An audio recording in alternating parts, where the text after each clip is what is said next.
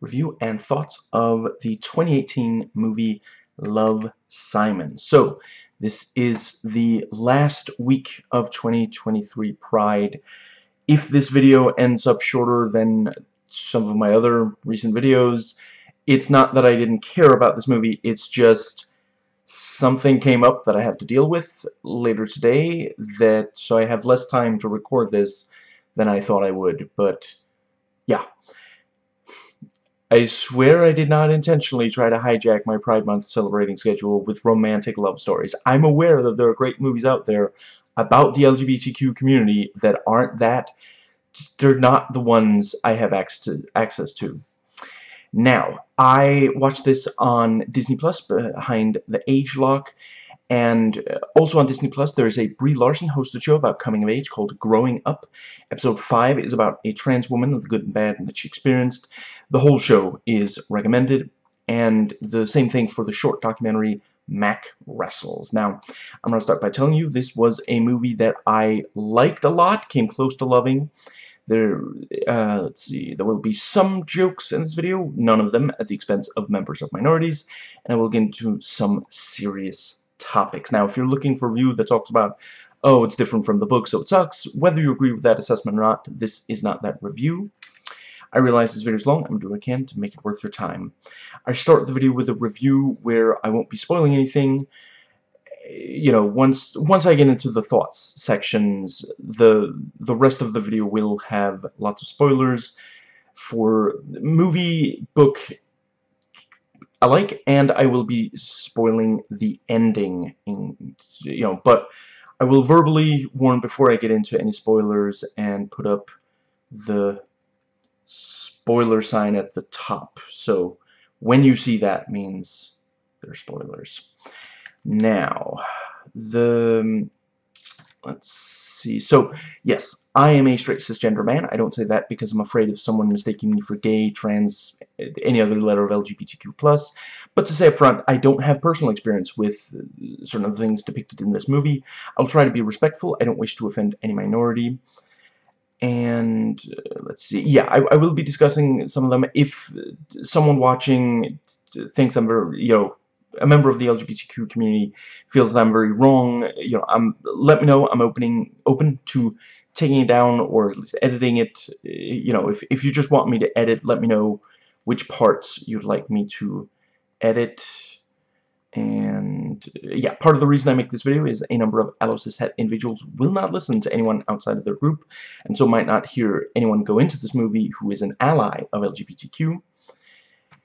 And let's see. Yeah, so the movie is rated PG-13, which I gotta say, considering the free use of the F word, the F-bomb in the book, it didn't, I wasn't very far into the book before I was like, okay, they're gonna remove most of these F-bombs, which,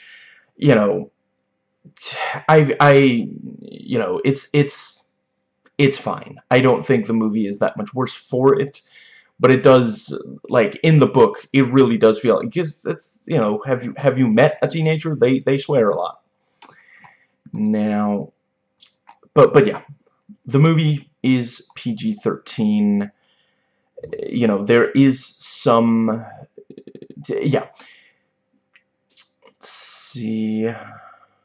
There is some profanity in it. It just isn't, yeah, not as much as the book. And yeah, there's some alcohol content and some sexuality and nudity, but it's mild. It's definitely something that, I think it makes a lot of sense for it to have a PG-13. And the movie does also feature some homophobic language, but it is clearly used to illustrate, not endorse, and the audience is encouraged to dislike the characters using it. Now, that brings us... Yes, so I've watched this once, and I'm recording this right after the, literally, the credits just just finished rolling, and then I hit record. Now let's see. Yes, so plot. I'm gonna be using the IMDb. Simon Spear keeps a huge secret from his family, his friends, and all of his classmates. He's gay. When that secret is threatened, Simon must face everyone, come to terms with his identity. And let's see,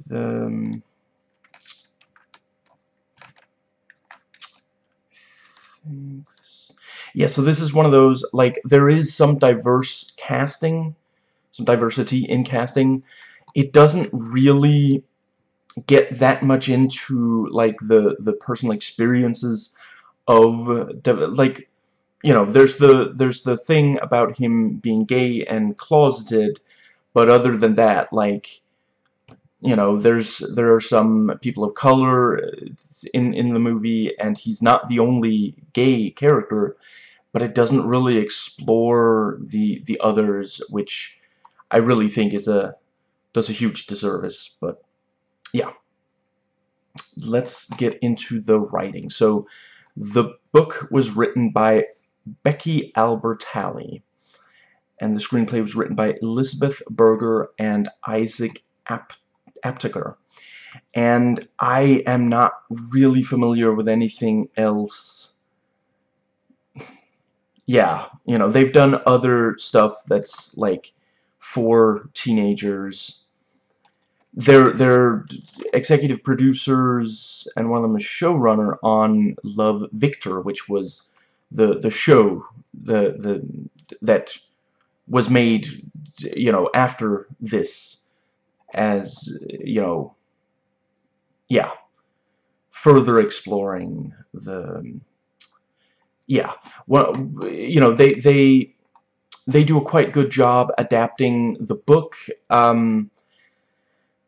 I really love the letters and the emails in the book, so I would have loved for them to fit all of them in, but I realized that would not be possible for a feature. Like, you know, you'd basically need like 2 movies for that, and I'd be in favor of that. But I realized that for a lot of people, it's, you know, but yeah, because some of my favorite stuff is, most of my favorite stuff is in the movie from the book, and yeah, just, you know, it's not like you can't do both. I recommend the book as well. Now, right, by now it has been weeks, but I keep wanting to bring up the following, so now I will before Pride 2023 ends, which I should say, you know, normally, like I mentioned that I have a thing later today, normally I would just record, like, tomorrow, but then June is over, Pride Month 2023 is over, so, you know, making sure to do it today. And I only realized, you know, the thing that's come up only came up yesterday afternoon, so too late for me to do it yesterday. Now, yes, so the bigoted YouTuber Melanie Mac Go Boom has said that the reason that trans people get upset when you abuse them is that they are demonic, and this means you're all the more right to abuse them, is the obvious implication, because demonic is bad. It's wild to me the massive mental leaps bigots will make to justify their bigotry, their vehement refusal to become better people. You know, it's just like, yeah. Nobody is demonic. No person is demonic. There's no such thing. If you are abusing people, of course they're going to get upset, especially, like, trans people are having their rights taken away right now. It's not demonic to get upset about losing your rights. She also recently made a video freaking out about the interpretation that Gwen is trans. I'm going to direct you to Organized Chaos and Eric Reloaded for great takedowns of her terrible arguments. The only thing I have to add is, the way she can barely read the trans-positive tweets without laughing. Mel, turn off the nitrous oxide before you start recording. Now, back to the movie. Like Crush, a lot about this is like the cishet teen coming of age rom-com. You know, Crush does have substantially more, like,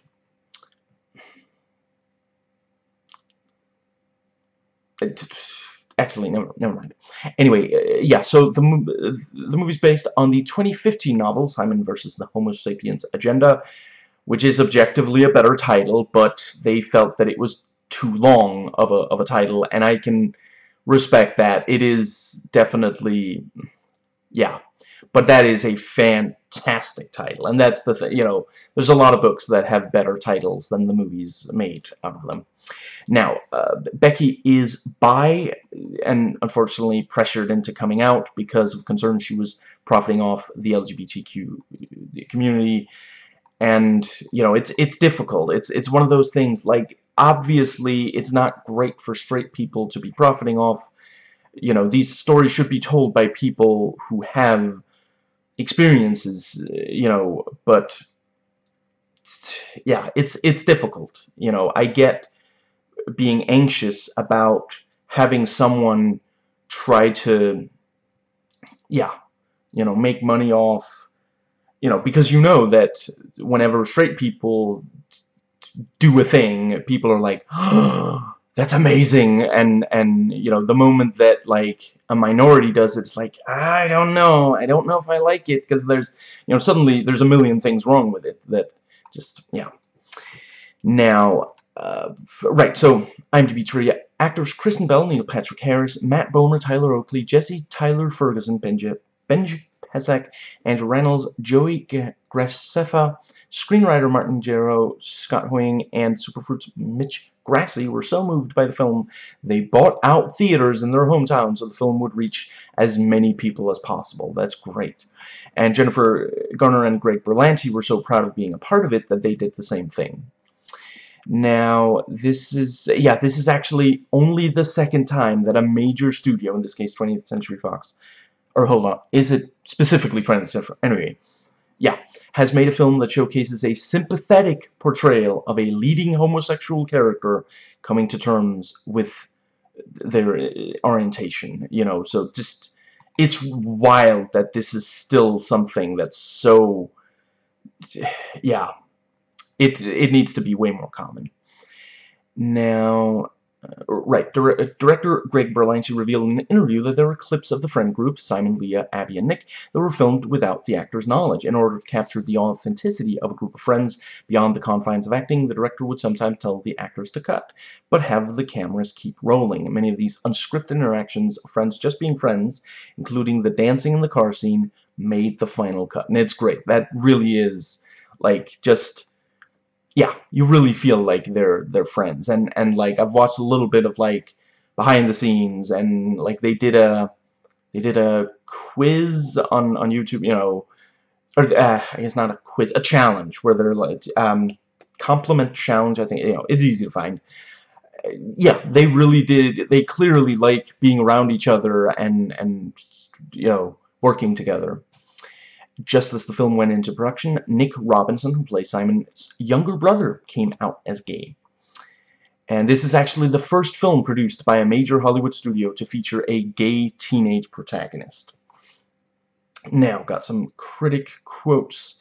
So, yeah, one says, the movie is sweet and disarming. And I absolutely agree. You know, it's very difficult to not get wrapped, you know, not that I was really fighting it. Yeah, you really get wrapped up in the sweetness, and some feel that it's too sweet and too bland, and I get that. Yeah, and the reviewer goes on to say, I think it will help effectively normalize being gay. Agreed, and that's great. Yeah, one person points out, the movie doesn't explore the gay people of color and goes out of its way to make Simon himself palatable to straight audiences. He's a white, cis, able-bodied, allo-romantic male.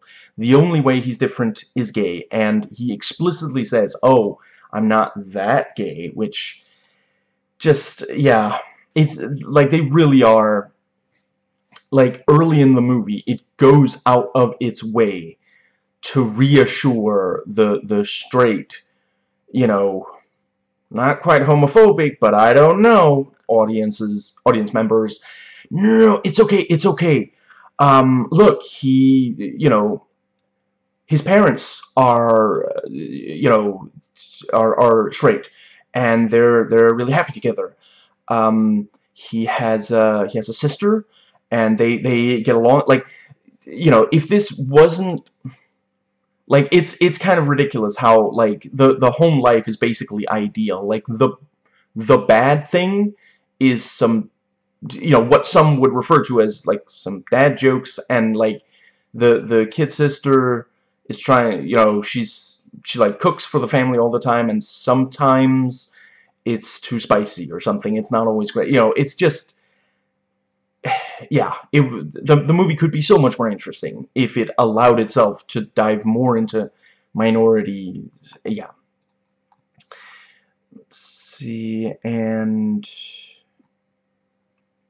let's say, yeah, so one reviewer gave a 1 out of 10, says the film is a confused, privileged mess. When setting up its premise, it immediately and explicitly undermines itself in the opening narration. Simon is a young white man with rich parents who are loving, attentive, and quite progressive. He goes to an affluent school with a diverse student body, several LGBT students. He's athletic, not at all an oddball or misfit.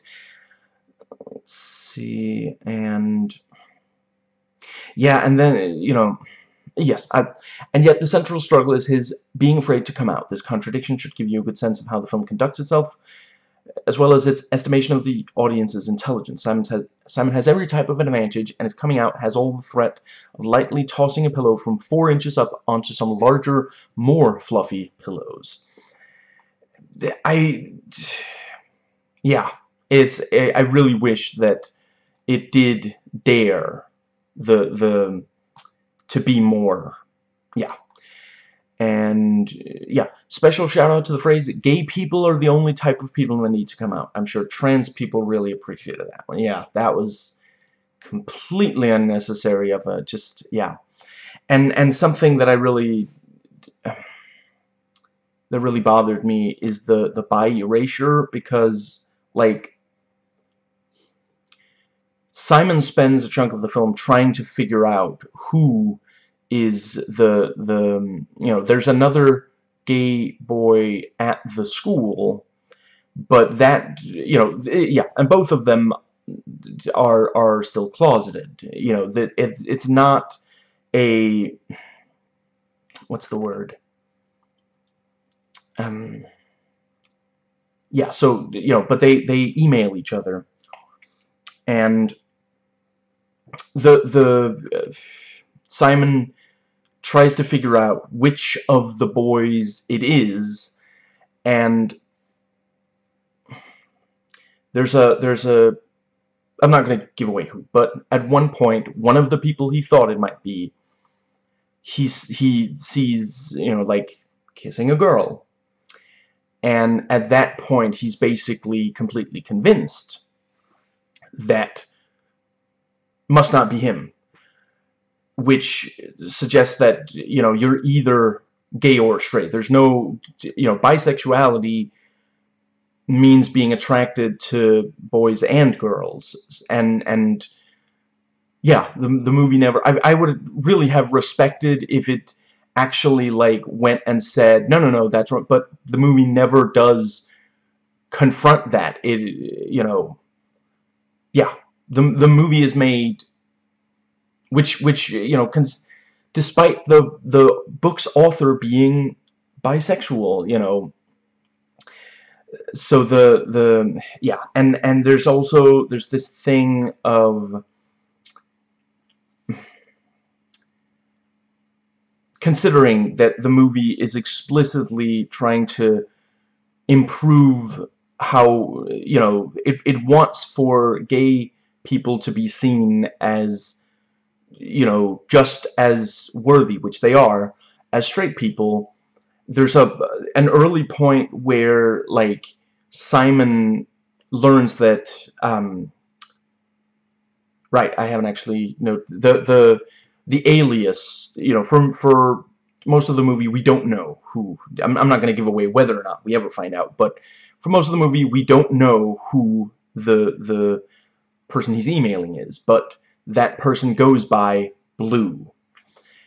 And he, you know, Blue says something about Game of Thrones, and then Simon is like, oh, I guess I gotta try to find a boy who's into Game of Thrones.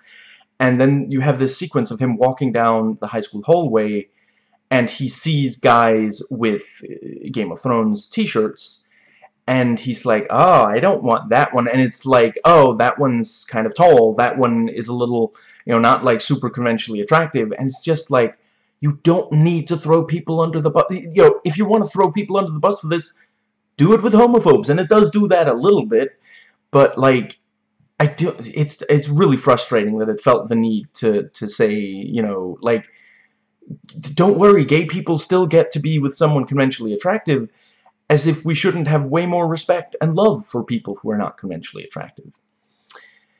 Now, let's see. Yeah, I'm gonna real quick say, so I don't forget, there's great chemistry between the cast.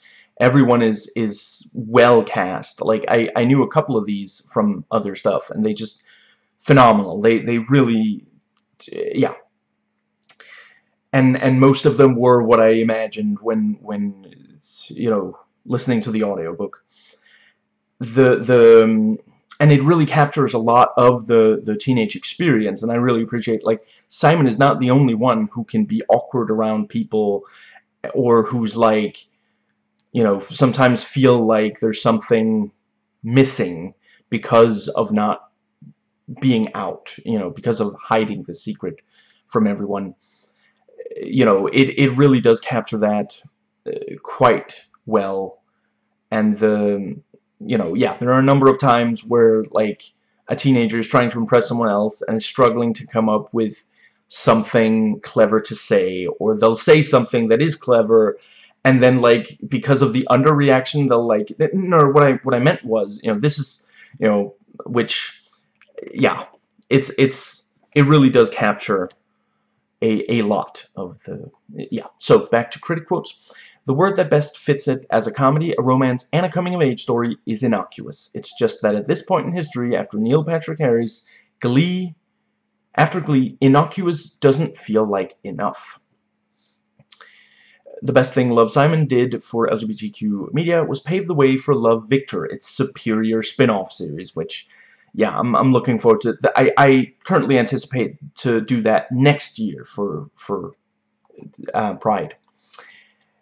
Let's see. Nevertheless, the latter wouldn't exist without the former, and for that I will always hold a soft spot in my heart for Berlanti's adaptation. Love, Simon works because it feels like a love letter to a specific LGBT internet born of staying up late, sweaty and paranoid on the family computer. It's fun to see Simon's inner thoughts play out as he tries to connect the dots with each guy. And I appreciate, like, in the, you know, in the audiobook, it's just the one person reading the entire thing, you know, and they'll do different voices somewhat, but in the movie, and also because it's, like, visual, you know, at first, when Simon has no idea who Blue is, we'll just see, like, a vague shot that, you know, you can't quite make out who it is. And then once he's like, oh, maybe it's this guy, then, you know, he pictures that guy, you know, and the actor is, like, speaking, you know, saying, so it's not just, like, voiceover, but is actually saying, and we can see, you know, we get a sense, ah, you know, they're so in love kind of thing. I felt like that was a good, you know, it's obvious, it's not breaking any new ground, but it was a good tool. And let's see. The story of a teen figuring out his sexuality may provide familiarity, but director Greg Berlanti and screenwriters Isaac Aptaker and Elizabeth Berger do attempt to create something unique out of it by subverting cliches within the teen movie genre. On the one hand, this is a blandly suburban middle-class mainstream film, but on the other, it has made an effort to have a diverse cast. Of course, crucially, it is a major studio release tackling a young gay love story. It's also really enjoyable. This is a sweet and moving film that is built for all, but I'm guessing it will make a lot of gay teens see the world as a safer, more compassionate place for them. What really makes the film a feat of LGBTQ cinema is how ordinary it is. It's a love story between two men, let's see, seemingly quite radical for how sweet it is. And, right, and yeah, without tragedy and angst. It is a good romantic comedy, mainly achieved by having a protagonist one can easily connect with. Love, Simon is a movie every single parent should watch, and that goes double for the married ones, no matter how accepting you are. Simply a film that says that everyone, no matter who they are, deserves a love story. Let's see. And yeah, one person points out Simon barely ever gives his friends the chance to rally around him, instead tricking them into situations that benefit him.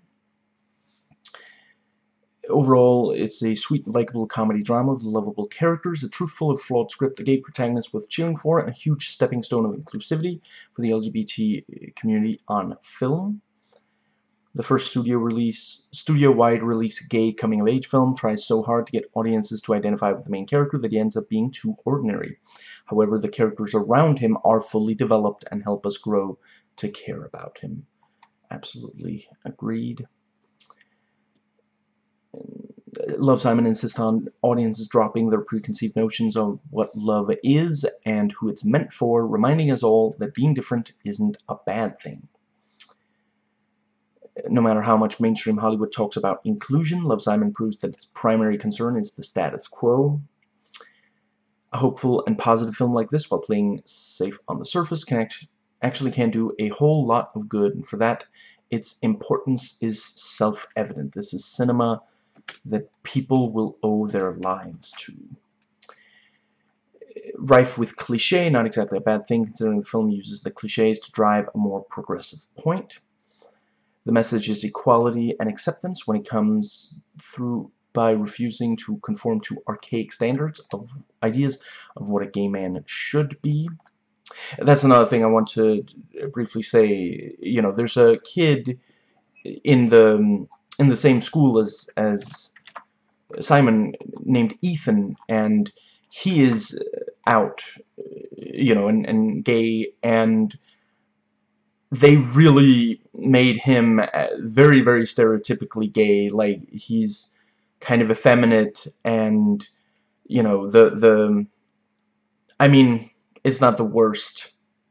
The following is not the worst stereotype, because I do appreciate when homophobes try to, like, insult him, he fires back with material that is 10 times, 100 times more of a burn. And on more than one occasion, you know, onlookers are also like, yeah, you go, Ethan. So that I do approve of. But yeah, let's see. In a world of depression and negativity, this is a fun, optimistic, and positive film, an emotional feel-good movie with a solid message. Be who you are, love yourself. This movie is just as important as Black Panther or Wonder Woman, and that it shows a true hero, the likes of which we don't see all that often on the big screen. Love, Simon takes this mission to a new neighborhood, aiming to occupy a space so long understood from both sides of the equation to have no room for LGBTQ stories. I've heard this film described as a John Hughes type film, barely, though Hughes did spend a lot of his time writing about teenagers, their problems, and how they dealt with them. His characters were a hell of a lot more believable. And there's more depth to John Hughes' characters. You know, if you watch something like The Breakfast Club, like, there's a lot going on with those characters that you really, you know, you get to know them and really appreciate their depth over the course of the entire film. And yeah, this one is not as, you know, yeah, this one is too scared to, it's scared of alienating a lot of the audience. There's no questioning the sincerity or the worthy pro-tolerant sentiments of Love, Simon, but whoa, does this film brim with bad direction? Okay, that I'm not sure I don't really see that. This movie is a straight man's gay film. Watching it felt like I was jumping through hoops of cliches and tropes designed to make straight people feel good about themselves for being allies. Let's see. Yeah. That actually... I'm gonna real quick. That's a spoiler, but I want to talk about it. So I am gonna put it in the spoiler section. There we go. Yeah, I would go even further and say this is a movie made for straight people who like to imagine that they're allies, but like, you know, they still, like, if you say something to them that is like very obviously LGBTQ, they're gonna, you know, they might be able to repress it, but they're gonna feel like a ping of like, ah, that's not okay, kind of thing. You know, it's, yeah. While I am a member of the LGBTQ plus community, I found Love, Simon to be one of the cheesiest, most cringeworthy films I have watched. Robinson adeptly manages to capture the anxiety of being a gay teenager with even more dexterity than Timothée Chalamet in Call Me By Your Name. It sticks to the rules of its genre, right down to the cloying music and, obligatory schmaltz, using them to demonstrate truth that should be obvious. All love stories are essentially the same.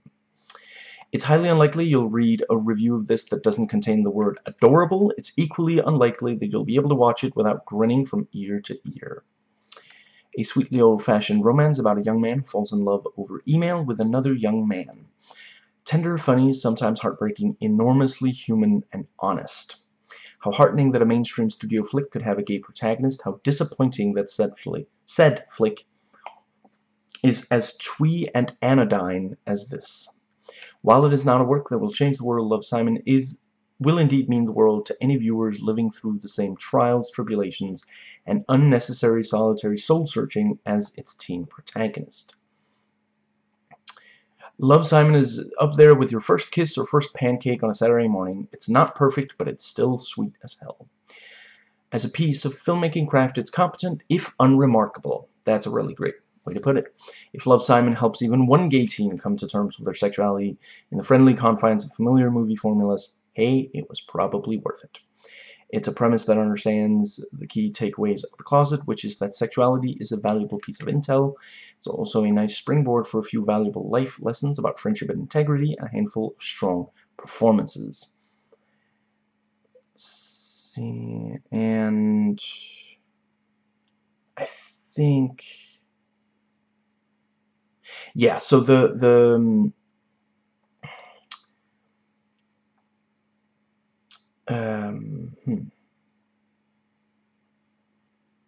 actually, I will get into that later. Here's a movie made for and about the people who believe they are the essence of American normalcy, a movie that dutifully flatters and celebrates them, even as it works to expand who that normalcy actually includes. Innocuous, but at this stage of cultural progress on the gay acceptance front, that's not enough. How do I put this? Love, Simon is an LGBT movie for straight people, just as Guess Who's Coming to Dinner is a POC film for white people. Don't get me wrong, it's a nice movie, the characters are fun, and scenes will make you grin, but it's unrealistic in its depictions of coming out and the pressures that LGBT youth feel in academic scenarios. The film arises some controversy, I guess, yeah, as anything would that deals with controversial subjects. While movies like Beautiful Thing and The Boys in the Band could pull off a controversial subject with grace, unlike movies with Ben and Arthur, and this to an extent don't really pull the point across without seeming pandering. There are aspects to this movie that are good, the humor is decent, the main character is a good actor, and its message is good for teens. The problem is pandering. It wants to jerk off gays by showing a reality that's skewed. Homophobia isn't as common as the film wants to show. It's mostly people don't care. But it did seem to divert from the idea of advertise the idea of more than two genders, which I'm glad about. If you watch a movie about LGBT, then go watch the aforementioned movies that pulled off the concept well, but if you're looking for a laugh at humor, to see some nice camera work, or laugh at pandering, this is for you. And yeah, so Simon doesn't know Blue, Blue does not know Simon. They email each other, get very personal, sometimes flirting. While obviously it's a different experience since I'm my partner straight, former partner. It is a truly romantic experience, and yeah, you know, it's one of those things, like, it's too bad that people don't write each other as much anymore, because it really is, like, just, yeah, it can be an incredibly positive experience. And yeah, you know, if you're in a situation where it makes any sense, you know, yeah, it's a great way to get to know each other, and to just, yeah. Now, let's see, and yeah, book and movie both underline the problems, frustrations, anxieties, and possible relief of coming out. What if I'm not accepted? What if people see me differently? My identity is tied to how others see me, and these sorts of things. Now, let's see, yeah, the movie handles plot twists pretty well. It's not really a movie that's, like, non-stop plot twists. And that brings us to the direction now. Greg Berlanti directed it, and I'm not really familiar with the other stuff he's directed. It is cool that he's, like, oh, he wrote the Green Lantern movie. Okay, so not the biggest fan of that script, but you know, but yeah, he's right. He wrote for Dawson's Creek also, and Everwood, and various, yeah, some like comic book adaptation. Yeah. Now that, let's see. So yeah, the director is a gay man, and he's even married to another man. So that does really help with, you know, making sure that it's being made, but it was made by people who know. You know, it would be great if it was like Fire Island or Crush, and had even more, you know, but yeah, it's not nothing. Now, I'm not going to give away whether the ending is happy or sad. The ending does fit with what came before. I liked the ending okay, and you know, some critics absolutely hated the ending, which I can understand. Now, right, so the yeah, it's a very good adaptation. You know, it's clearly, like, the two writers of the movie clearly understood what like, they understood why the book works so well. And I suppose I would say, if you're only gonna do one, I would recommend the book over the movie. Now, let's see. So yes, that brings us to the characters. Nick Robinson plays Simon Spear, and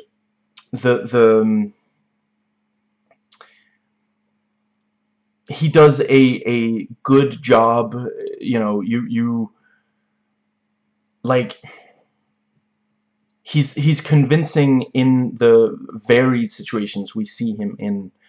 You know, it's very different whether he's with his family, his friends, by himself, with someone he thinks might be blue. You know, Josh Duhamel, I don't know how you pronounce it, as Jack Spear, Simon's father, who, like, they have him make a few, like, they're not, like, the most aggressively homophobic, I suppose. I don't know, I feel like they go past microaggressions, but yeah, you know. And the thing is, like, he'll kind of frame them as dad jokes. So I do appreciate that the movie acknowledges that he shouldn't be making those comments. It's not just saying, oh, you know, dad jokes, not everybody likes them. No, homophobia, not okay. I don't think I've seen him in anything else. I know that he's in some of the Transformers movies, But no, he does a good job. He feels like this kind of, you know, middle class dad type. You know, he's not amazing at like technology, so like Simon pitches in there, and you know, it's this thing where, yeah, basically, like, he will be like super direct sometimes about like sexuality and such, to the point where, you know, because like he's trying to project acceptance and openness, but you know, maybe goes a little too far sometimes. And Jennifer Garner plays Emily Spear, Simon's mother. Longtime fan of hers. This is one of the only movies I've watched where she's someone's mother. You know, I love her in Alias, and you know, she's good in Elektra, Daredevil, and such. I don't think it was her fault that Peppermint didn't work. You know, yeah, this is one of the only movies I've seen where she's the mom, and you know, I always wish there was more of her in stuff like this, but no, she is that's also like, you know, she's smart and charming, and also like really tries to be, you know, she the character is progressive, and she's trying to make sure that Simon and his younger sister Nora, you know, both feel like, you know, no, you can talk to me, kind of thing. Catherine Langford plays Leah Burke, one of Simon's best friends, and yeah, I don't have a ton to say about her specifically. Alexandra Shipp plays Abby Suso, one of Simon's best friends. I really love her as Storm. It was very cool to see her in this, and I appreciate that she has now donned the costume of more than one superhero. That's very cool. You know, she joins a short but gradually expanding, very privileged few who, you know, so yeah, that's really cool. And let's see, yeah, and Jorge Lindeberg Jr. plays Nick Eisner, one of Simon's best friends. He was great in MCU Spider-Man, and something I really appreciate, like, there's this thing about how Abby is new to the friend group. She's only been there for 6 months. The other three, you know, they've known each other since kindergarten, and it's not like she's accepted. She's a part of the friend group. You know, 6 months, that's enough time to become like part of a friend group. But every so often there'd just be a little thing where someone says something or does something, and it's like, oh, right, because, so it's, yeah. And let's see, Kanan Lonsdale plays Abraham Greenfield. He's quite good. Miles Heiser as Cal Price, one of Simon's classmates. Logan Miller plays Martin Addison, one of Simon's classmates. Tony Hale plays Mr. Worth, the awkward vice principal of the school Simon attends. And I appreciate, like, they did a good job with, like, he's constantly trying to be hip and down with the kids. You know, like, he's fairly responsible. He's doing what he, you know, he's doing what he has to. You know, if you text in the hallway, he's gonna take your phone. You can get it back later in the day. You know, which, you know, I don't know that I agree with that kind of rule, but I feel like American schools go way too far with rules and regulations anyway. But yeah, you know, it's a rule at that school, many others in America, and you know, but he won't be like, excuse me, are you texting in the... I'll just take that. You know, no, he's like, oh, someone's texting in the hallway. Oh, you can have it back when you come see me later. You know, kind of just really trying so hard to relate to them, and like, nobody's buying it, and it's, yeah, it's It's pretty funny, and it is also a little, like, I don't know if charming. He's kind of adorkable, you know. It's just he really does want to, you know, and you get the sense that it's not like an act. No, he really does, you know. He cares about these teenagers. He wants them to, you know, there's a sign in his office that says "Open door, open ears," you know, and he apparently makes them, you know, like at one point he's like, what's my motto? And you know, it's right there, and the student begrudgingly goes, "Open door, open ears. Open door, open ears." That's it exactly. You know, kind of just, he really does want, because like you get the sense that he knows that for a teenager, a vice principal is like just, you know, you can't even imagine the you know, you couldn't possibly have anything in common kind of thing. So he's overcompensating, and yeah, it's yeah, and it is legitimately funny, like just yeah. And Talitha Bateman plays Nora Spear, Simon's sister. Right, I guess I should also mention, yeah, so Bryson Pitts plays Simon at 10, Nye Reynolds plays Simon at 5, Sky Mowbray plays Nora at 6. And they also do great. And they did a good job finding, like, they all look like it's the same person, just years apart. And Natasha Rothwell plays Miss, yeah, I think it's Miss Albright, Simon's drama teacher. She was an extra in The Lion King. She, you know, how has she fallen this far? Because there's some very, very frustrating things when it comes to the drama, and I appreciate the drama class, and I appreciate, like, I've never been in drama class myself, but I do hear that, like, you know, at the start it's a mess, like the various, you know, yeah, like they don't quite have it yet.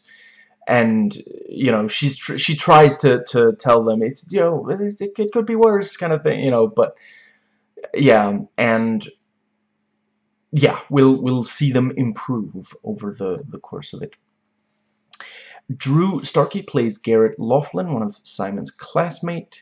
Clark Moore plays Ethan, one of Simon's classmates who's openly gay. Joey Polari plays Lyle, who is a server at a local diner. Mackenzie Lintz plays Taylor Metternich, one of Simon's classmates. And they all do a really good job. Like, everyone really delivers what is required. You know, there's several that it's like, okay, this, you know, no, it's not necessarily fun to act like this, but you're gonna have to be really, really awkward and do something that's gonna make the audience cringe, and, you know, just kind of, yeah. And there is one character who does something really bad, and they give him some other negative traits, but I felt like they were trying too hard to make sure that the audience wouldn't like the character. You know, they were a little worried that if he did at least one really bad thing, but he was otherwise, like, really charming, and you know, that a lot of people would watch it and find themselves liking him. So they pushed really hard, and it's just like, you know, he's one of the most awkward in the movie, and it's just like, there's plenty of people who are awkward in high school who wouldn't do the really bad thing that he does. I think I'm gonna say it at the very start of the spoiler section, but I don't think I want to get into it before then. Now, the dialogue really captures how people talk. There are 19 entries in the IMDb quote section. All of them are good. The cinematography is really, really good. Now, it was handled by John Gulasarian. I'm going to go ahead and... Gulasarian, I guess, is how you pronounce it. 41 completed credits, 3 upcoming, and among them, you know, this guy shot Candyman, so... This is not quite as well shot as Candyman, but it also doesn't quite qualify. I don't think that was his, you know, it was, like, the studio was scared that it couldn't get too, like, wild. Like, Candyman is one of the best shot films in a long time. You know, so that's not... But, yeah, he did... Yeah, and he's shot other love stories, and that really shows. Like, he gets how... You know, because, like, when it's, like, essentially a POV... Yeah, because, yeah, he shot About Time. And... I don't know this one, but it's called Kiss Me, so I'm gonna go ahead and guess that it's a love thing. But, yeah, you know... There's these shots that are, like, basically Simon imagining his... You know, the guy that he's in love with being... You know, sitting there typing this email to him, and just the way it's shot, and the lighting, and the filters, it's just pitch perfect. Like, you really, it's the, you know, when you close your eyes and imagine someone you're in love with, that's what it looks like. And, yeah, you know, some cinematographers are too married to the idea that it has to look real, and just, if you make it clear to the audience, this is not quite real, this is what someone is imagining, you can go buck wild. And this doesn't quite go buck wild, but it takes a few baby steps in that direction, and it is much appreciated. And yeah, you know, some of the time when like some characters do some awkward things and you maybe like cringe, that's also filmed in a way that is like very distinctly, like, yeah, it really works for that. And the editing, great to see that the reaction shot is still being used. I know, I say it, I've been saying that a lot recently, but yeah, they do some really great stuff with reaction shots here. And you know, it's that thing of, like, teenage awkwardness in front of people, just, yeah. And, yeah, the editing, like, no scene just, like, lasts for way too... Well, maybe some of the stuff near the end, but it lasts long, but... Too long. But it's supposed to, you know, you're supposed to feel the thing it's making you feel. You know, but yeah. And I've seen some people say that it's, like, kind of slow-paced. I don't really agree, but I don't know. Let's see. So that brings us... Oh, right, and the editing was handled by Harry Jean, who has edited 23. And he's also edited some superhero stuff. Battlestar Galactica, very cool. Yeah, you know, really, really great job. Now, that's right. This was oh, here we go. Yes. So this was made on a budget of 17 million, and the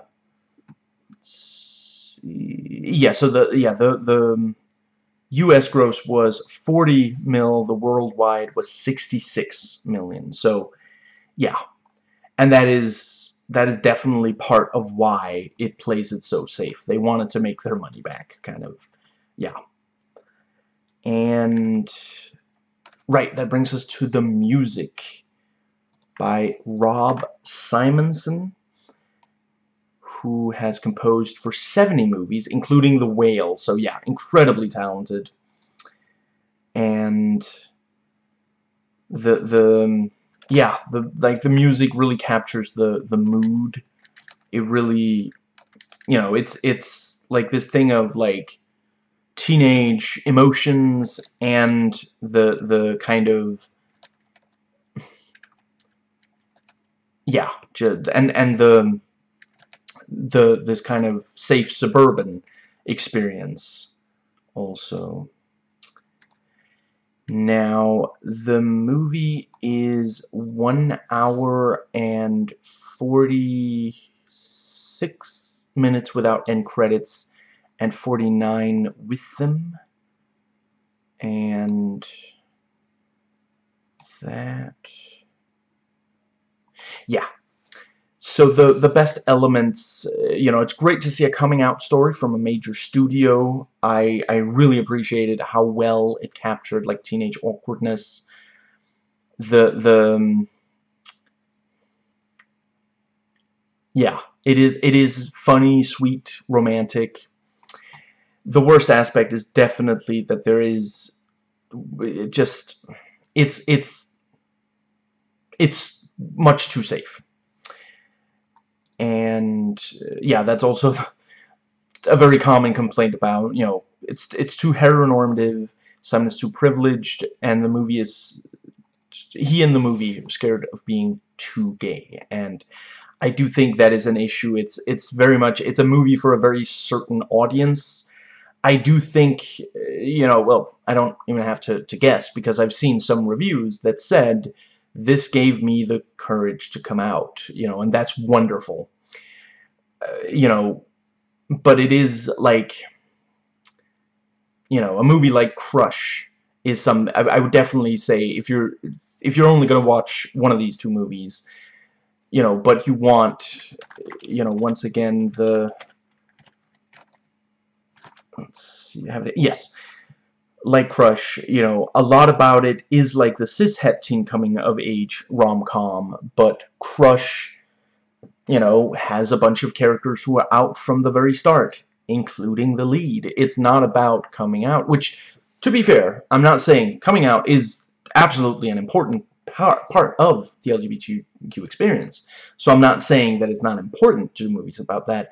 I'm saying I wish this movie handled that better, and because it doesn't, I would recommend Crush, which just, you know, like at the start of that, the lead, you know, a young, a sapphic teen girl, she's like, she can basically pick and choose what lesbian to pursue in her high school. You know, no one's like, she and her friends are walking through the hallways of high school, and it's like, so there's that one, there's that one, which would you, you know, they're not afraid of being overheard, kind of thing. And yeah, you know, if we're talking about like trying to provide a safe space, trying to say it's okay kind of thing, you know, like that movie starts after the coming out has happened and says, once you've come out, this is how wonderful it could be, kind of thing, where this movie spends the entire time, you know, it is, I can imagine for many people this will be the one, if they watch both movies, this is the one more likely to encourage them to come out. And let's see. So the trailer does give at least a little too much away, but it is also, it does give you a good idea of what the movie is like. And the cover and poster do not give too much away. It gives as good of an idea as that poster, you know. Yeah, this is not a super easy movie to make a poster for. That brings us to Rotten Tomatoes, where this has a 92%, so it's certified fresh. 92%, 241 critic reviews, only 20 rotten. And I can imagine, I'm going to do a very, very quick skim. Yeah, you know, there's some about how stereotypical it is. And yeah, this is where you have the one with John Hughes. characters being much more deep. They say it's bland. And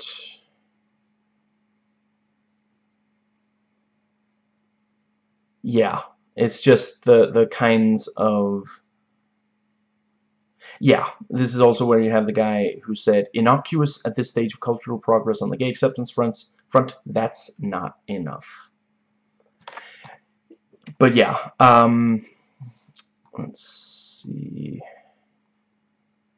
And the user score is 87% based on over 5,000 ratings.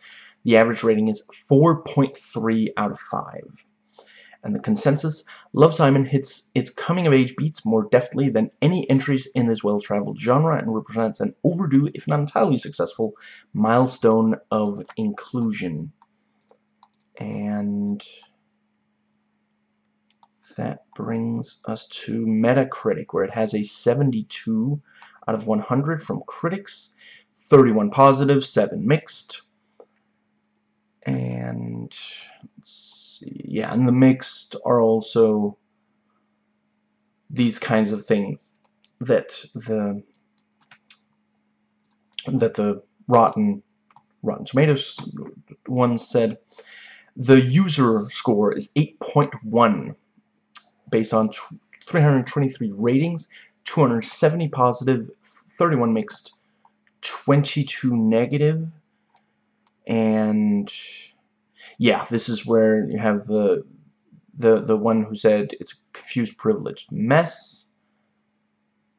Let's see. One person really didn't like the script. And yeah. Now on IMDb, it has... there it is. There are 600 reviews, or 497 if you hide spoilers. I read the top voted 100 of the 497 that don't have spoilers. Yeah, based on 120,000 ratings, the overall rating is 7.5, and yeah, a lot of people just felt like, you know, for a lot of people it just worked. They didn't necessarily think about how much better it could have been. 26.2% gave it an 8, 23.6 gave it a 7, 18.3 gave it a 10, 13.7 gave it a 9, 9.8 gave it a 6, 3.6 gave it 5, 2.2 gave it 1. And, you know, that's probably a mix of the people who wish it didn't play it so safe, and some people who just, no matter what, they're going to be homophobic and not give a movie a chance. Now, yeah, so 1.4% gave it 4, 0.8 gave it 3, 0.5 gave it 2. And right, of the top 100 spoiler-free user reviews, 3 rated it 1, 1 rated it 2, 2 rated it 3, nobody rated it 4, 4 rated it 5, 12 rated it 6, 19 gave it 7, 18 gave it 8, 15 gave it 9, 31 gave it 10. So yeah, very positively received. And it won 9 awards and was nominated for 28. And did not know that. Yeah, I am...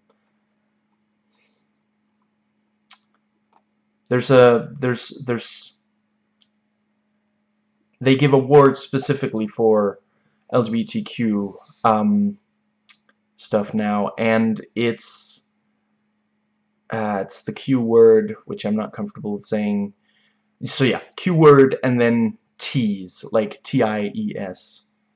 That's great. And yeah, the Live in My Truth On-Screen Romance Award and Blockbuster. And yeah, yeah, it actually got for yeah, the GLAAD, those I didn't know about. I didn't know there was also the other one. Anyway, yeah, but yeah, Jennifer Garner got for Best Supporting Actress, and she did an amazing job. And it got for location casting and yeah, just various. It really it spans the entire every nearly every element of the film of like the technical aspects were at least nominated.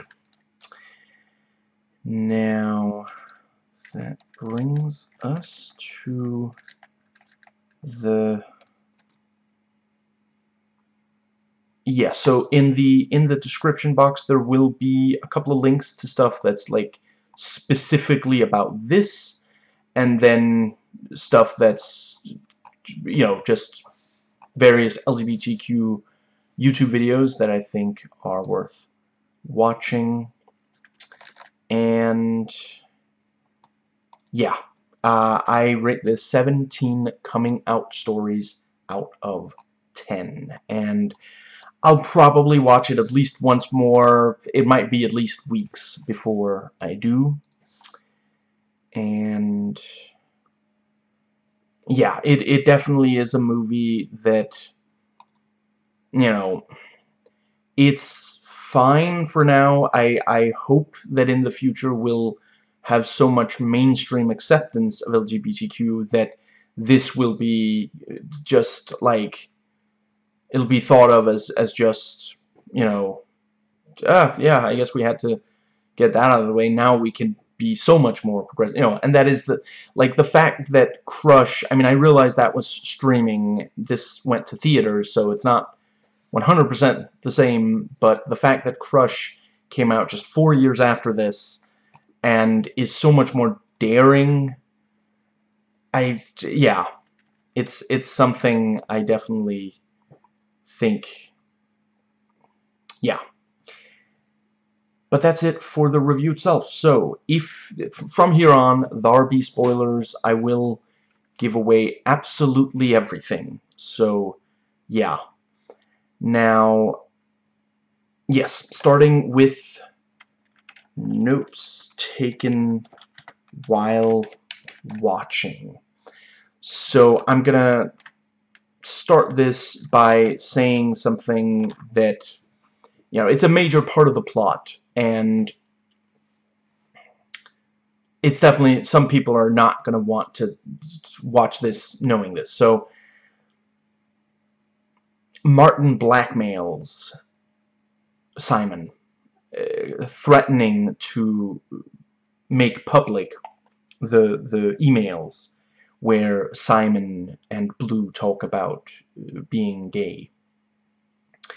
And I was, you know, I appreciate that the movie, you know, in the book, that's literally the opening, which is, of course, you know, if you've got a movie, you know, as long as it's good enough, people are gonna sit, you know, but a book for teenagers, you know, it's YA, so you gotta grab them from right away, and it literally opens with, you know, effin' Martin coming up to Simon and revealing that he saw the email. And in the movie, it's like 26 minutes in or so. So, yeah. But I think this change makes a lot of sense. I think, you know, it's, you know, that's not when we find out that Simon is gay or that he's keeping it secret. It's just when when it's threatened. And I think it makes sense for a movie to make sure to set up of, you know, we meet all of the major characters and the, yeah, so yeah, really appreciate that. And one brief, I'll just say I really like the flirting about grammatical in the book emails, and the thing about you shouldn't be thinking about, you know, being with someone like that. You should be thinking, is it I think actually, yeah, I think the quote is, you shouldn't be thinking about having sex with someone like that. You should be thinking about having sex with someone who's cute and grammatical, and just, yeah, just, they're so adorable. You really root for them as a couple, and it's just, yeah, and I do think they do a great job in the movie as well. You know, I I really appreciated that they confront. Right, for once, these are completely out of chronological order. But yeah, I really appreciated that in the book, Simon drunkenly confronts his father and says, you made all those gay jokes, kind of thing. And in the movie, it's his father coming in and saying, I'm so sorry about those jokes, and I should have known that you were gay, and this thing. And I think both work well for their medium. I think the scene would have been, it wouldn't have fit with the rest of the movie if it played out the way it did in the book. Did really not like, I did already mention in the review, but I really, the fact that, like, Simon thinks that Bram can't be Blue because he catches him making out with a girl, and then later he says, to the point, he's so certain that when Bram walks up to the Ferris wheel, it's not that he doesn't like the idea of it being Bram, but it's he's so convinced that it can't be Bram, so it's like, I was waiting for someone, and then Bram says, I'm Blue, da-ba-dee-da-ba-da, and, assures him, no, I was drunk and confused, it ended right after you saw, and it's just, like, is that, like, so a lot of, straight homophobes have, like, no homo, I guess. Some, this movie has, like, no bi. It's just, I really wish that they had just had it be, I'm bi, instead of this thing of just, yeah. Not that, there's nothing wrong with someone experimenting with their sexuality and considering that maybe, so, but just yeah, I think maybe the reason why Bram couldn't be bi is that a lot of people, apparently including some in the LGBTQ community, think that bi means that you're promiscuous and, like, you can't be monogamous, kind of thing, and it's just, that's not true, so just, yeah. But yeah, I thought that the narration worked well. It's not the first movie to do this thing of, it's narration because it's literally something that the character is also writing in some form. Sometimes it's a book they're writing. Here it's emails. I thought it worked, and actually the fact that, like, at the very start it's just, I'm just like you, kind of thing, and then, like, 20 minutes in or so, he's writing the email, and then we see, oh, what we heard, that's what he wrote to Blue. I'm just like you, because he knows that Blue is closeted gay, and yeah, that was a decent, and I do also appreciate, I mentioned that I prefer the book title, but Love, Simon is the thing that he writes in the public message where he comes out,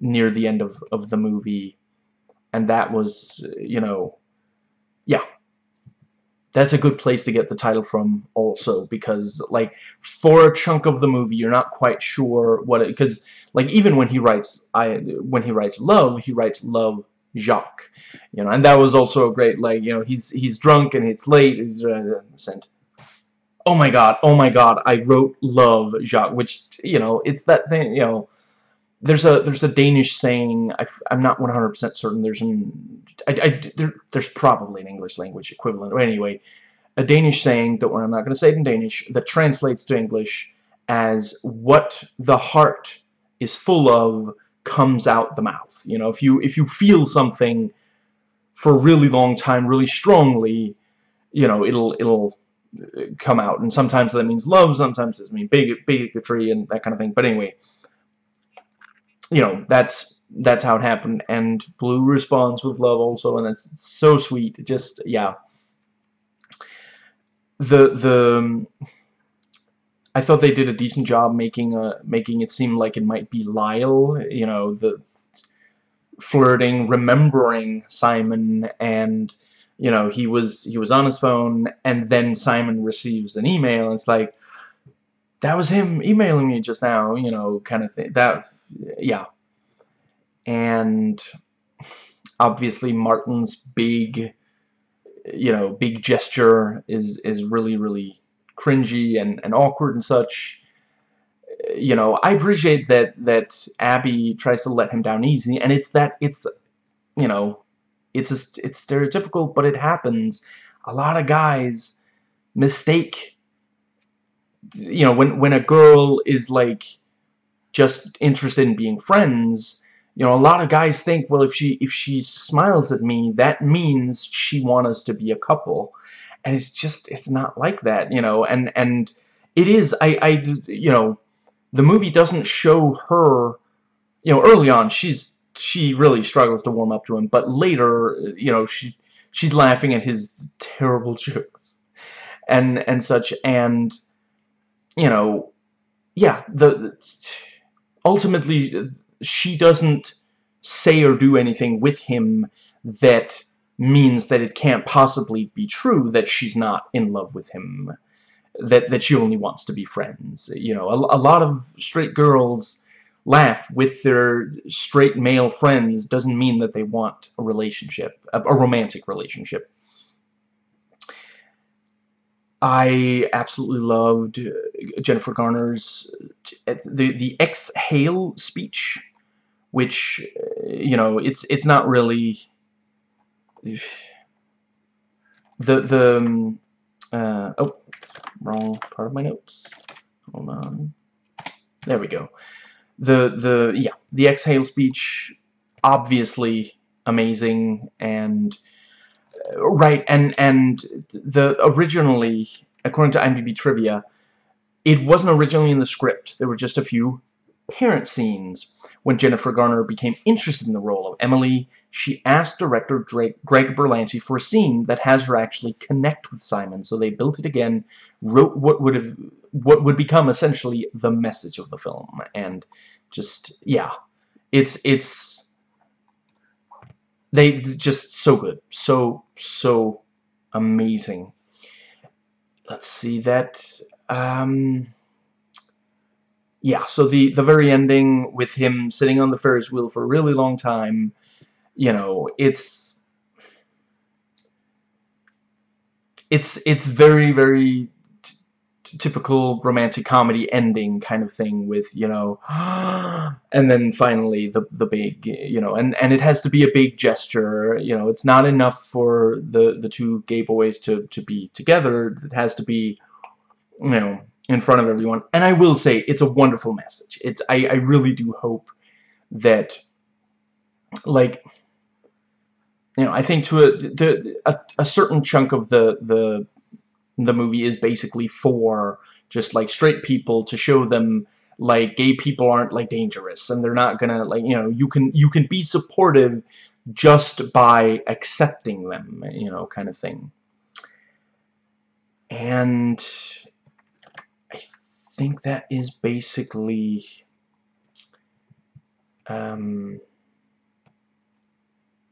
yeah. So yeah, in the review I hinted at, you know, I guess I'll go ahead and really get into detail. So, you know, Martin blackmails, and I acknowledge some of this is also in the book, but yeah, Martin blackmails Simon, which, you know, right there, that should be it. We should, you know, there shouldn't be any chance of us liking him. But then they also have to make him the most awkward of the teen characters. You know, he's really struggling with the, you know, and just, yeah, and especially, yeah, and in the movie, like, I have to, I don't remember everything about the book. I kind of got the sense that in the book, he almost never really got to be near her, where in the movie they are already like eating together. It's just not, you know, they're eating in the school cafeteria together. They're just not hanging out outside of school, kind of thing. Yeah. In the book, the Freudian slip is being worn by one of the girls at the party, and Simon says that's actually a clever joke, and is, you know, and of course they wanted to have the Freudian slip in there because it is legitimately a funny joke, so they turned it into a bad joke. They put a male character we're not supposed to like in a dress, and then we have the thing of, you know, they even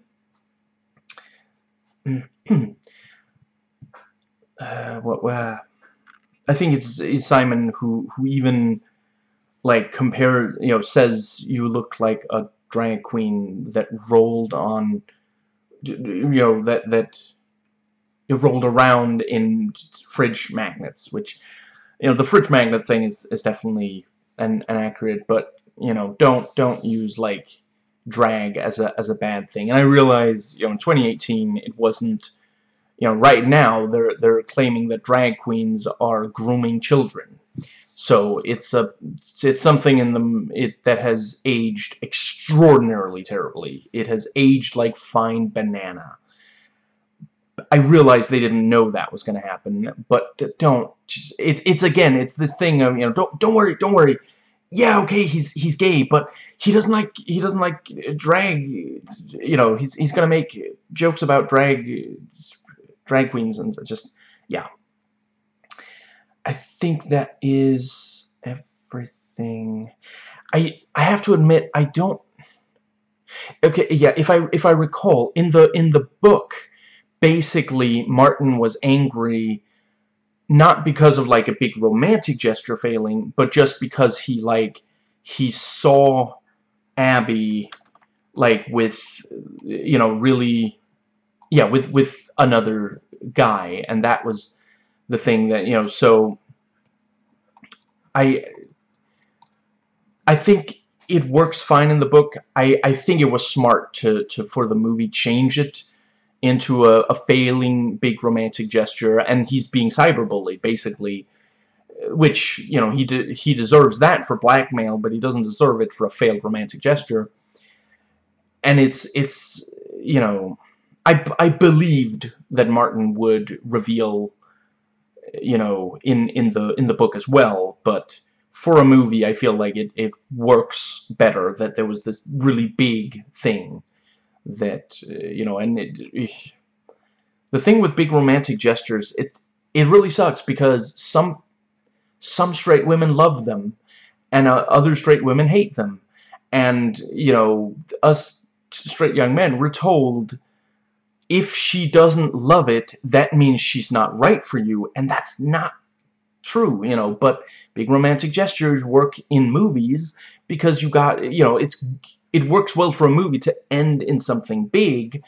So, you know, it's actually, there are some people who've had really negative experiences, you know, on either delivering or receiving a big romantic gesture. And it's, you know, so if this movie can help clarify that you do need to be, you know, not everybody loves big romantic gestures, you know, that would be good. I appreciated the use of reaction shots during the big romantic gesture. You know, even the vice principal was cringing. Like he pulls the hat down to cover his face because he can't stand how awkward it is, kind of thing. You know. I have to admit I was surprised that you know, when Martin said, "I'm not gonna stop asking until you say I deserve a goddamn superhero," you know, yeah, I really thought that was gonna completely destroy any chance of a positive relationship between the two of them, but she does end up actually liking, you know, so yeah. yeah, that is it for this section, which brings us to the final section, notes taken before watching. So, got some critic quotes. As a gay man watching this movie is wrong in so many ways. Gay men don't anyhow become attracted to any gay man that possibly is blue, instantly become lovers. The whole story of coming out is fake and bubblegumish. Just because he wrote a message about him being a gay man deserves to love, suddenly he is the hero of the whole school. Trust me, if someone does it in real life, they, let's see, um, does it in real life, they get praised and get slammed by public. That's how real life is towards gay men. And some other stuff. This movie must be written by a heterosexual thinking how cool it would be to do a gay movie. And that's, yeah. But, yeah, this is really sweet. So, one user reviewer wrote, in all caps, I love this movie. And then out of caps, it was so cute and adorable about coming out and everything. I am bisexual. Do I understand wanting to keep... I guess, though, I understand wanting to keep a secret. I also came out to my mother, and I have full support of my decision. LGBTQ plus forever. And then... Right, and for forever is capitalized. And then they put, I guess, basically every colored heart that... So there's it's a black heart a sign of love? I guess here it is. An orange heart, yellow, green, blue, purple, red, purple, and blue. Maybe imitating the pride flag with the but yeah, you know, wonderful. I'm so glad that just, yeah. And one gave it a 9 and wrote, well, obviously a little far from reality. There's so many movies that are far from reality. So many straight romance movies have happy endings. Why not a gay movie too? Exactly. Only sore thing this movie has is that whole blackmail thing. Yeah. And I appreciate that it doesn't really, like, say that what Martin did was okay or any, you know, and it works as a hook, you know, and you know, sadly it has happened in real life and did not go anywhere near as well. Now, yeah, one person gave it a 10 out of 10, best movie I've ever watched. First off, let me start off by saying I cried for almost half of this movie. This is what gave me the courage to come out. I did it the day after, and I thank the creators. Perfect and beautiful movie. Just wonderful yeah. And this person gave it a 9 out of 10, if only. Soppy and cliche as hell, absolutely, but some amazing lines that really got how it was growing up in similar circumstances. The exhale part, wow. All I can say is I just wish movie producers had the guts to make this 20 years ago. Probably would have saved me a lot of heartache, suicidal thoughts, many dark thoughts, and a chunk of my life. And let's see... yeah, and this person gave it a 1 out of 10. Totally predictable and completely ridiculous. Martin is a jerk. He should be in jail. Yeah. And, yeah, this person really didn't... Not only does he ruin someone's life, he also ruins the surprise 30 minutes into the film. What do you get when you mix black and Jewish bluish? Oh, wow, way to ruin the whole film. This movie is boring, quite insulting, actually, coming from a gay guy who was also tormented as a teen by being outed online in the late 1990s. Let me tell you, it wasn't this lovely. Even in the liberal Seattle area. Yeah. And let's see.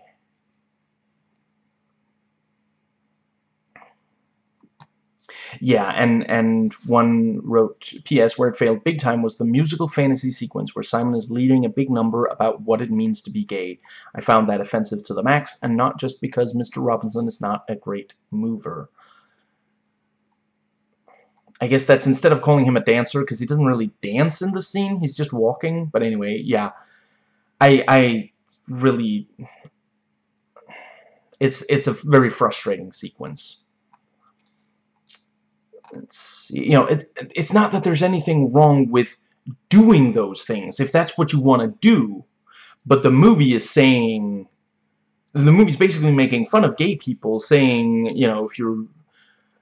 The gayer you are, which, you know...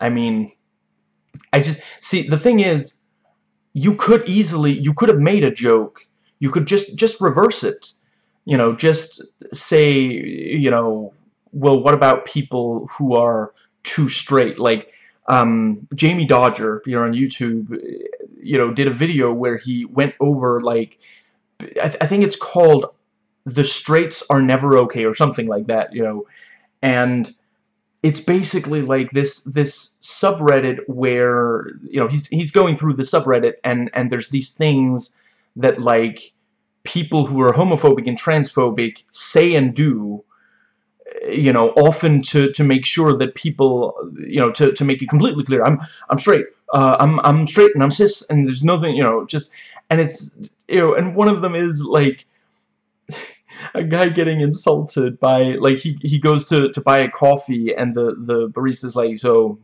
you know, hot or iced?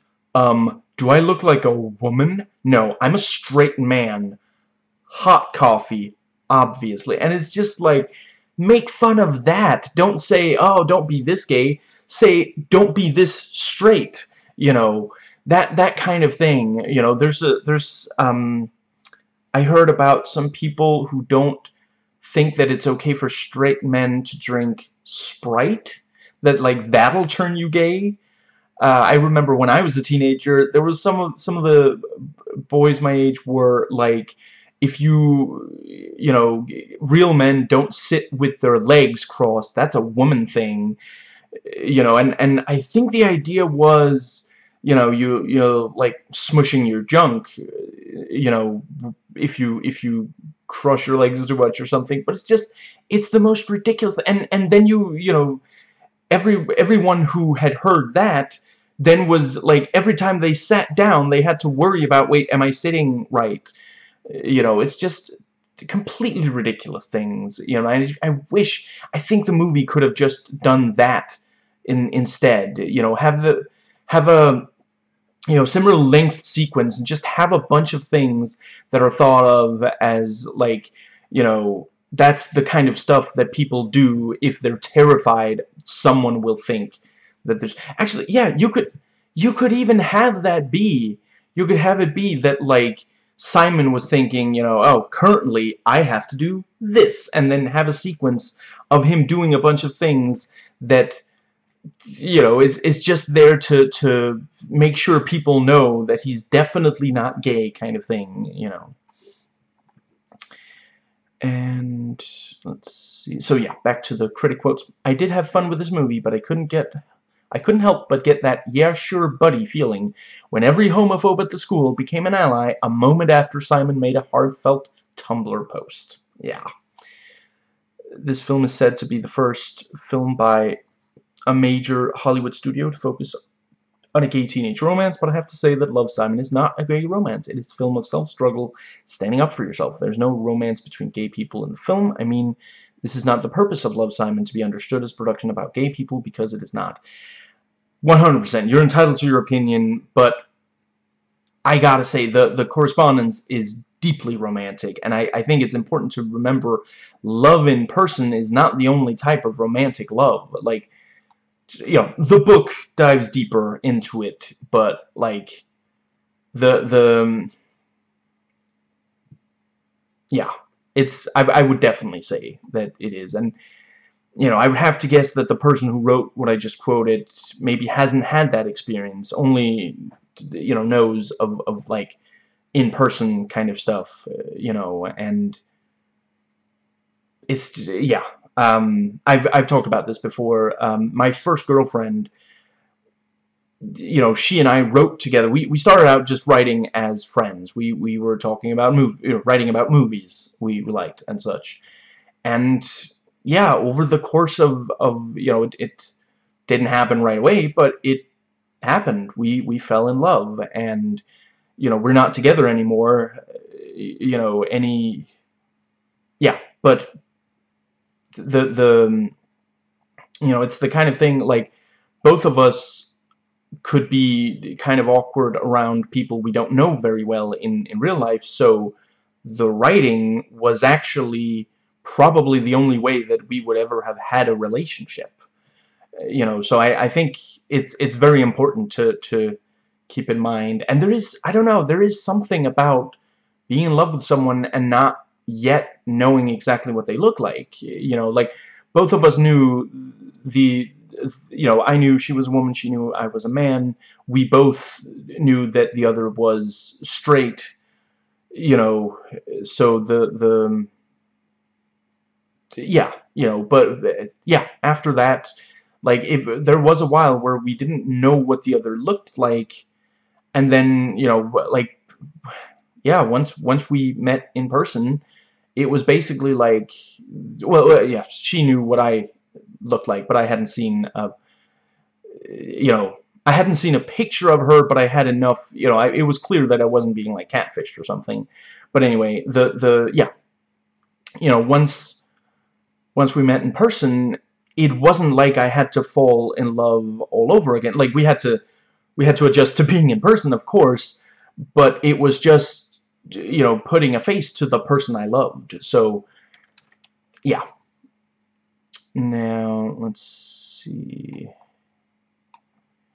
But yeah, this person does say, you know, it's a very useful movie in the means of creating public awareness. I had a lot of fun watching it. And one person gave it a 6 out of 10. Simon is a competent rom-com. Love, Simon is a competent rom-com, but a woeful gay coming-out dramedy. As one earlier comment wrote, the story lacks the sensitivity and care that would have been evident had it been written and produced by gay people. There's probably no event more momentous and potentially traumatic for an LGBTQ individual than coming out to their friends, family, and community. Instead of a respectful movie about this difficult process, Love, Simon weaves it into an improbable fantasy high school drama. However, it is not without its merits. As a gay man of color, I'm used to not only seeing heteronormativity play out in most of TV and film, but also the underrepresentation of people of color in LGBTQ TV and film. Straight TV and film are actually better at racial diversity than LGBTQ ones. I have to admit, I didn't actually realize that until I read this review. Recent examples, such as It's a Sin, Heartstopper, Uncoupled, and Bros, only portray only white protagonists. Another comment below described how disappointed he was when Simon did not end up with a white guy, while claiming that he's not being racist. Wow, that really is... holy crap. For me, Love, Simon redeems itself by not going with the obvious. And yeah, so I quoted some of this review earlier in my review itself. So now I'll get into the spoilers of it. This movie is a straight man's gay film. Watching it felt like I was jumping through hoops of cliches and tropes designed to make straight people feel good about themselves for being allies. My point is proven in the relationship interactions between Simon and Leia alone. The I have a crush on you and you're gay so you lied to me plot is so incredibly toxic and harmful, and the fact it goes mostly unaddressed in this film is ridiculous. Absolutely agreed. What were they doing with that? It's just so... yeah. Yeah. Now... In both trailers, there's, you know, you see Simon trying to compliment a guy blowing leaves about his boots. I gotta say, for me, it just doesn't work at all. In either trailer or in the film, I don't know what they were doing with that. It didn't work at all. Now, let's see, I think that was everything. Yeah, just a couple more. You know, I liked when you know, Abby goes to you know, first of all, Nick, how do you not recognize Yoko Ono and, you know, John Lennon? That's, you know, but then I guess maybe he thought that they were going to put as little effort into the costume as he did. But now, overall, Nick is a great character. But yeah, you know, Nick Robinson does a pretty passable John Lennon, yeah, accent, you know. And Abby shows up as Wonder Woman and says, Wonder Woman is in the hizzy. And then she explains, you know, she doesn't have a catchphrase, you know, so I had to make one up. Hizzy means house. It's just like, you know, just, yeah. because you know, they didn't really react the way, you know, she was expecting, like, hey, like, or woo, you know, so cool kind of thing, you know, just, yeah. And let's see, I did feel really bad for Nora when Simon, like, yells at her, and she cries and runs out, you know, when he learns that the, you know, it's, yeah, because the thing with the message that outed him, but you know, you can also understand where he's coming from. I don't know, I guess it's because, like, book versus film. In the book, I was way more, like, wondering if Cal, like, you know, yes, I knew, you know, I would have been very surprised if it wasn't Bram who ended up with Simon. That was also, like, when they did when he's, like, kissing a girl, you know, I'm thinking that's probably gonna be the fake out. That's, yeah. But yeah, you know, when we saw Bram typing an email, I was like, they're giving it away already. You know, in the book, it's only at the end. But then the next time, he's imagining someone else. So yeah, but yeah, Cal, you know, in a lot of the book, I was really like, oh, it's got to be him, you know. And in the movie, I didn't even notice him that much. But I guess that is the difference. Yeah. I guess that pretty much,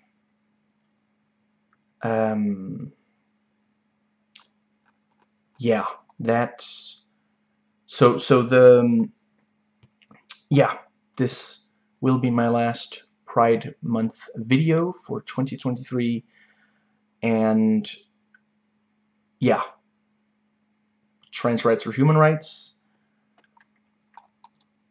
right. I almost forgot the outro, which I did actually forget on one of my recent videos. Let's see. So yes, yes. What is your favorite, you know, just Pride-related movie or TV show? And yeah, let's see. And the you know, what is there something coming up that you're really looking forward to that's going to have LGBTQ representation? Now, if you like this video, please thumbs up, subscribe, hit that little bell. There should be a link to my main channel page. Two more links to stuff like relevant places. This is just a video for you to watch on the screen right about now. So I put out one vlog per week reviewing and sharing thoughts on a movie.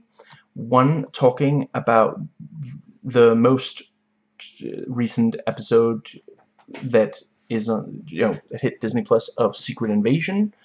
The most recent to hit Disney Plus in my area of True Lies. The most recent episode of The Clearing. And the most recent episode I've personally gotten around to watching of Scream Queens. I do videos talking about animated Star Wars shows as soon as I reach, and I think there's one coming next. Yes, I expect to do at least one video talking Star Wars next week, and once I'm completely caught up, I will do current animated Disney Plus Star Wars content as soon as it hits Disney Plus, and I am doing live-action Disney Plus Star Wars the moment that it hits Disney Plus. So yeah, recently reviewed thoughts videos tend to come out very similar to this one. In other words, if more videos like this you're not, you can check out my back catalog, what's coming next week. I hope you enjoyed watching as I enjoyed watching and recording, and I will catch you next time.